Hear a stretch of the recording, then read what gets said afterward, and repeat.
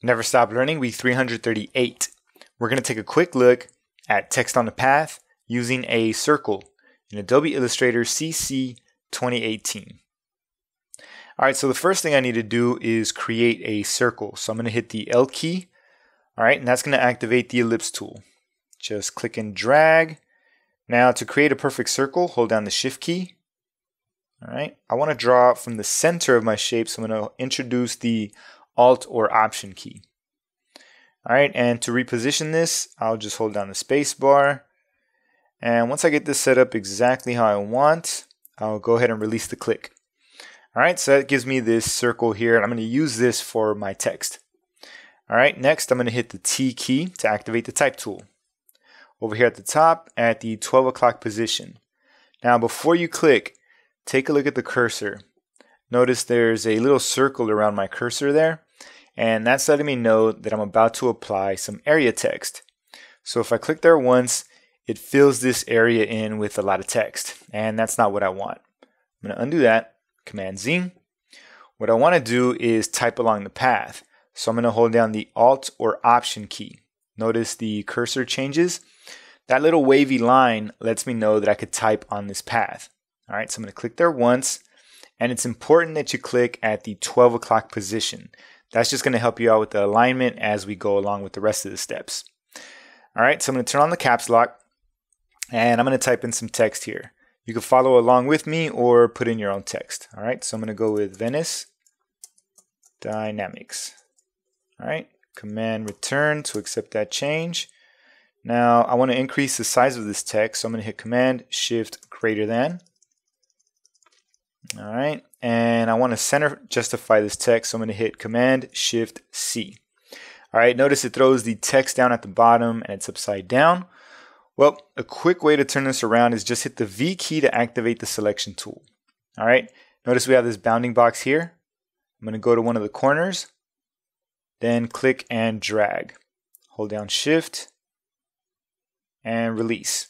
Alright, if you don't see your bounding box, go into the View menu at the top, scroll through and click right here where it says Show Bounding Box. And you also have a keyboard shortcut of Command Shift B. That's going to do both. It'll either show or hide the bounding box for you. Alright, so the text is looking pretty good. Let me just increase the size, and let's change the font. So I'm going to come over here to the Properties panel, and I'm going to go with Chunk 5 Roman. You can pick whichever one you want. I'm just going out with something that's nice and thick. Alright, now I want to create the text that goes along the bottom of the circle. Alright, so instead of creating a whole new shape, I'm just going to hit Command C to copy the text we already have here. Alright, Command F is going to paste it right in front. Alright, so you can't see it because they're right up on top of each other. What I'm going to do is just triple click here. 1, 2, 3.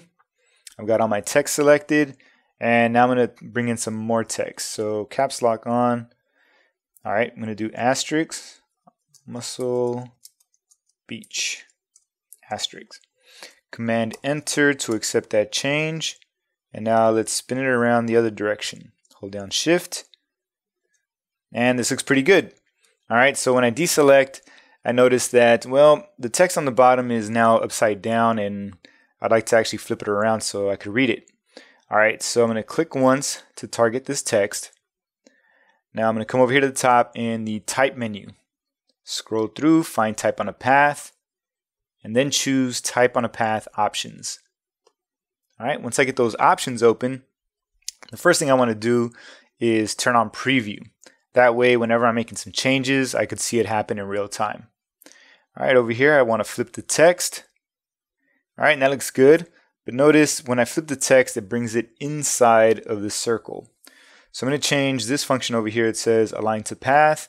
Instead of Baseline, I'm going to go into the drop-down menu. I'm going to choose Ascender. Alright, so now we're going to Align to Path Ascender. Alright, click OK.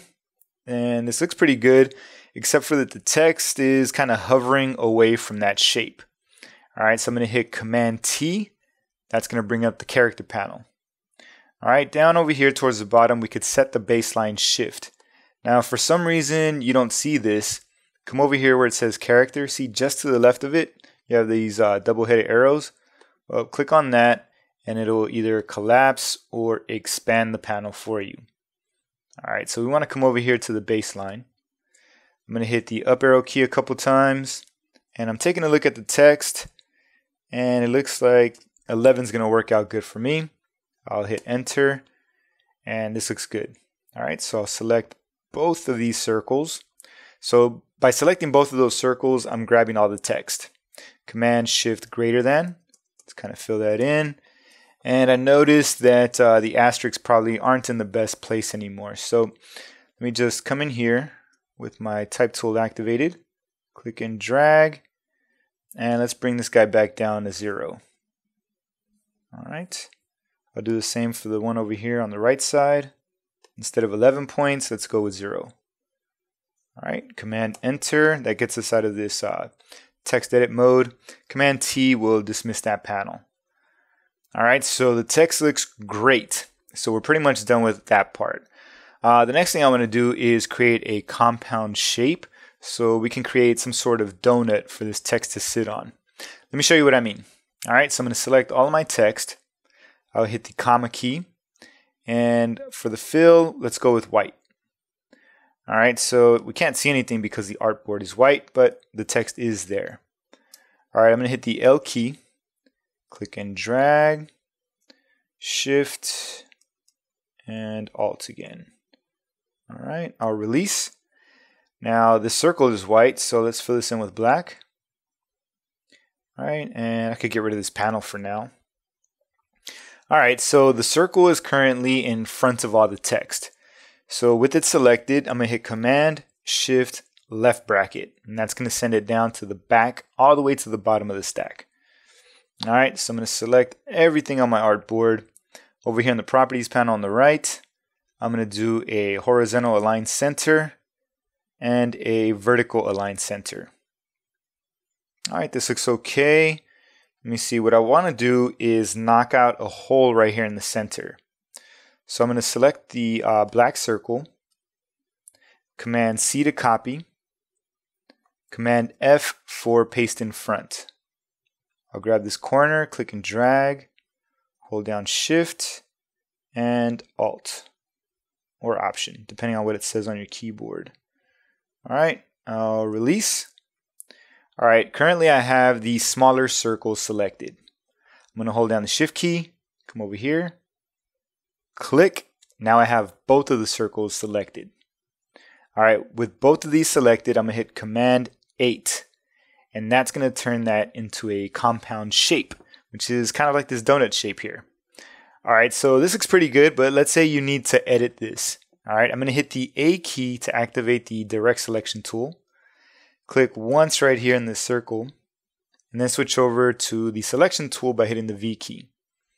Alright, that gives me access to the bounding box. I'll make a quick adjustment. Maybe not, there we go, something like that. And deselect, and that looks good. So there you have it, folks. That's a quick look at text on a path using a circle in Adobe Illustrator CC 2018.